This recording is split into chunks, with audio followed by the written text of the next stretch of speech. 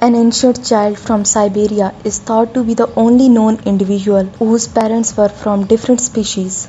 Scientists study thousands of human bones at the Max Planck Institute for Evolutionary Anthropology in Leipzig for more detailed analysis and found the bones of 13-year-old girl.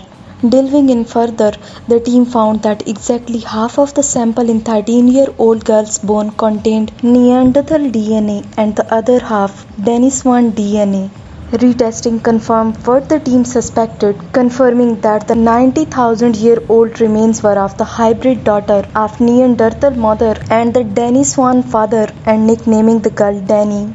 In a bid to provide more of the visual depiction, artist John Bavro shared his interpretation of Denny, explaining, "By taking a genome analysis from the specimen's mitochondrial DNA on a single bone fragment recovered from the Denisova Cave in the Altai Mountains of Russia, paleogenetics Vivian Sloan and Svante Pope of the Max Planck Institute of Evolutionary found that she had 40% Denisovan genes from her dad and 40% Neanderthal genes from her mom."